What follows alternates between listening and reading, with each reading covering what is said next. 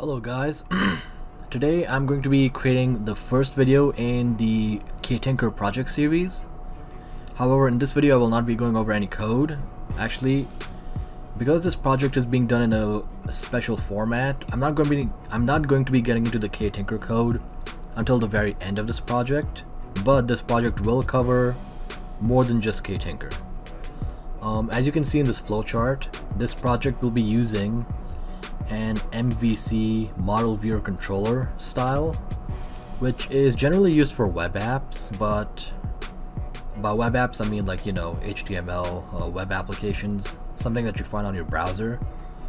But this project, because it's using Ktinker, it's not going to be a web app but a desktop app. But I figured that why not just get some experience with MVC using this anyways. So yeah, here's basically the blueprint of my project. I'm calling it the Python database SQLite3 MVC project. This will have a public GitHub repository. I'm not going to be linking it on this video yet, but in the next video when I start with the code, I will have a link to the repository in the description box.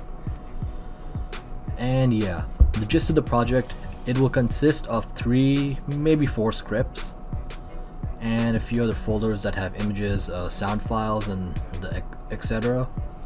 I will update this blueprint as we go on in the project, because right now it's just very bare bones and basic, but because I want to cover everything from Ktinker, such as every aspect of Ktinker, such as sliders, buttons, viewing images, etc. I'm going to be adding some unnecessary complexity to this project so that I have a reason to cover all those topics from Ktinker. Originally I wanted to do this with JSON, but as I was researching JSON, I figured that just using a basic SQL3 database would be a little bit better, and then I can just move on to a JSON tutorial with SQLite3 later on. Sorry, I'm getting all my words mixed up. I'm doing this recording over kinda last minute, but yeah. So yeah, let me just go over the blueprint. We will have our main.py script. This will be our model. Basically, this file will be the middleman between the view and the controller. The controller being our database, where all our information is stored, and the view being our Ktinker script, which will take in input from the user, as well as display data that's saved in the database to the viewer. The model is basically the backend that controls both of them, and this will be the script that will be called up first whenever the application is run. It will not have any Ktinker code or SQLite3 code inside it. It will simply manage the 2 files that work with those 2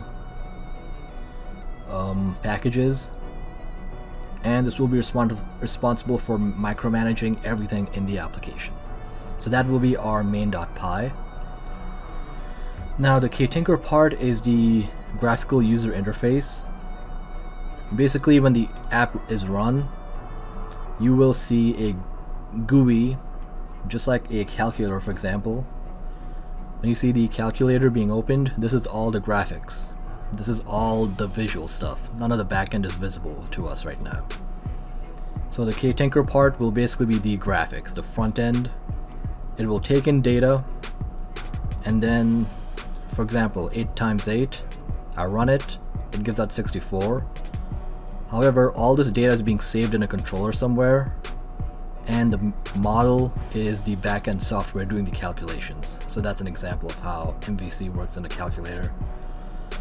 So yeah, in this case, our front end will be handled by Ktinker. And finally, we have our controller, which is the SQLite3 database. It'll be a script that works solely with SQLite3. The database will be a separate script, but it will be created and managed from the script that manages it. And as you can see with the arrows, all the data that goes in and out from all 3 of them is managed by the model. So this is going to be our format for the project. And yeah, I haven't started yet, which is why I'm not linking the GitHub repository yet, but coming this upcoming weekend, after my $700 gaming PC build video, I will come up with the first video for this, and yeah, that should be it.